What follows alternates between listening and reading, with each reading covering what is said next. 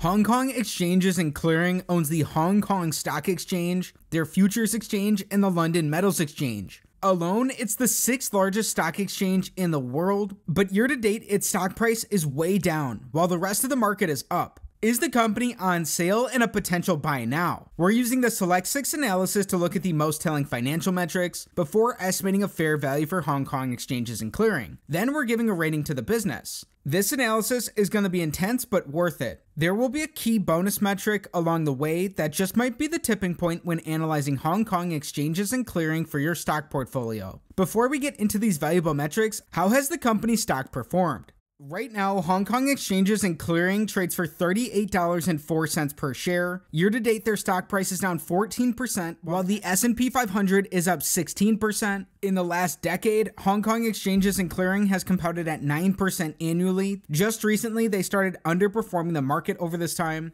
However, going back to when the business was listed over the counter in the United States, in the last 15 years, since the global financial crisis, they've beat the market. They're compounding at 10% annually. Right now, the company pays an above average 2.46% dividend yield. Their average dividend yield throughout this time is added to their returns in their stock price. What we're looking at here is their over-the-counter listing, stock ticker HKXCY. The company trades $8 below their 52-week high. They're trading $11.50 above their 52-week low. Hong Kong Exchanges is a big company. They have a $47 billion market cap. But the burning question is, why should we be paying close attention to the business? Hong Kong Exchanges and Clearing is a vertically integrated securities exchange business offering listing, data, trading, clearing, and settlement services across equities, debt, and derivatives. HKEX, like Hong Kong itself, functions as a gateway between China and the rest of the world. HKEX serves as a preferred listing venue for Chinese companies outside of China, and through the Connect scheme offers two-way trading for a growing group of financial products within the Shanghai Stock Exchange and Shenzhen Stock Exchange. Now let's dive deep into their numbers. All the numbers we're looking at are in US dollars. Metric number 1, we want their average return on capital in the last 5 years to be above 14%. The average business earns a 7% return on capital. Looking for a benchmark that's double this can build in margin of safety based on the quality of their business. They've earned above average returns in all of these years, coming in as a percentage in the low to mid 20s. In an average year over this time, they earn around 25% returns on capital. These are more than 3 times better than a typical business. This is a huge check on our first metric. Metric number 2, we're looking for growth. We want their revenues, net incomes, and free cash flows all to be up. This metric's all or nothing. We'll also include their numbers up until today, which don't get shown on this chart. In this time, Hong Kong Exchanges has grown their revenues by 26%. Their net incomes have grown by 24%. Most impressively, the company's free cash flows are up 59%. Great to see their free cash flows leading the growth charge, because free cash flow is the lifeblood of any business. Ultimately, a business is worth the sum of its free cash flows now and until Judgment Day, discounted back by some reasonable rate of return. We'll be using 2 methods based on their free cash flows later on in our video to estimate their fair value. So stick around, you won't want to miss it. With all 3 of these up, this is a check on metric number 2.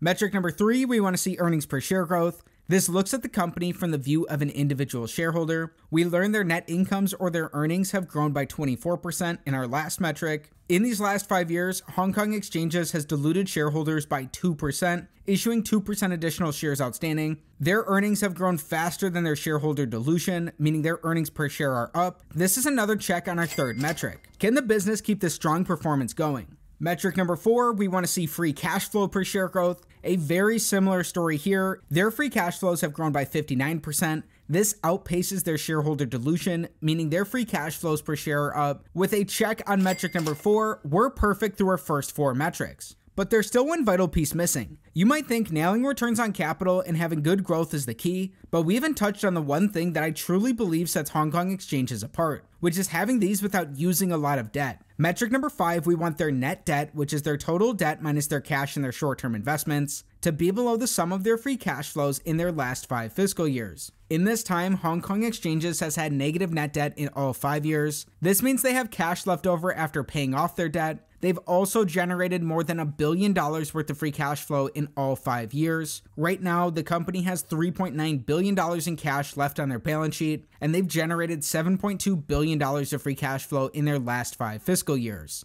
This is a huge check on metric number 5. The business looks like it's in a strong financial position, both having cash on their balance sheet and generating a lot of free cash flow. Flawless through our first 5 metrics, does Hong Kong exchanges have what it takes to go 6 for 6 and be a perfect select 6 stock? We'll find out right after we cover our bonus.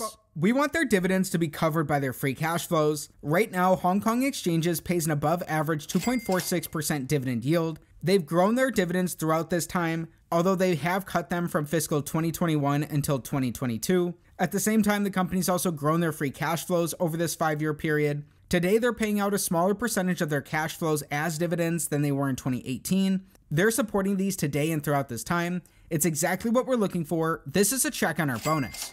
The big metric of them all, metric number 6, we want their 5-year free cash flow divided by their enterprise value to give us a yield that's above 5%. If this is the case, this gives a slight risk premium to the yield of the 10-year treasury. It's the first of 2 different ways we're estimating a fair value for Hong Kong exchanges. Right now, the company has a $44.5 billion enterprise value. This looks at both their market cap and their net debt position. It views the company similar to it being a private business. In the last 5 years, we learned they generated $7.2 billion of free cash flow, meaning in an average year, they generate $1.4 billion of free cash flow. When that's divided by their enterprise value, we get a 3.1% average free cash flow to enterprise value yield. On a current basis, the company produced $1.75 billion of free cash flow in their last 12 months. When that's divided by their enterprise value, it gives us a 3.9% current free cash flow to enterprise value yield. That's right in line with the yield from the 10-year treasury, yet it's down from the risk premium we're looking for. Because of this is our first and only X of the day on metric number 6. Don't just throw the business out, we still need to estimate their fair value per share and give our rating. Everything we've discussed so far is important, but there's something missing that in my opinion is the main reason to analyze Hong Kong exchanges, which takes us on to using a discounted cash flow model to estimate their fair value per share. A DCF model is based on the predictability of a company's free cash flows. Like any model in any discipline, its outputs are sensitive to its inputs. We're starting with Hong Kong exchanges' current free cash flows and using historical assumptions to grow these into the future. It's up to you to figure out if these will be accurate or not for the business.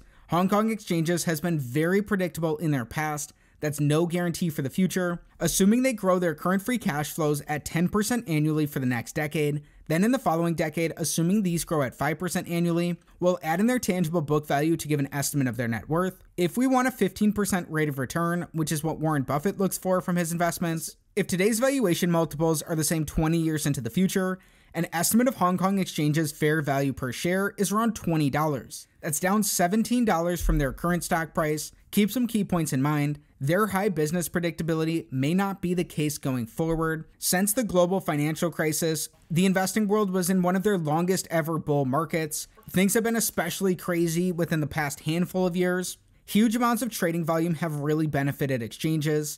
All in all, this is coming off of a pretty interesting but pretty good time for the business. This discount rate is an estimate of their total returns to shareholders based on their free cash flows. It's a few percentage points above where they've been at historically. Keep in mind it includes both their average dividend yield and any potential gains in their stock price. Hong Kong exchanges is also trading at a pretty high 32 times earnings and 27 times price to free cash flow.